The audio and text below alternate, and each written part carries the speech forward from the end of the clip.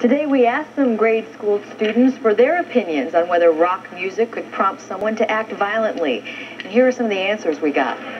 No, I don't think that like a normal person with no problems at all, no mental or family problems, would have a problem with rock music because they could understand it's just for fun. It's possible because a lot of rock music is talking about people killing themselves and eating their dog and just weird stuff like that. Marilyn Manson, he's psycho and he believes in the devil and he believes in everything about Satan, and he's done some pretty nasty Your friends, your loved ones have a lovely, safe and sane holiday weekend. Holiday weekend, Yeah. yes we do. What holiday are we talking about? What is it? I don't know. There's no.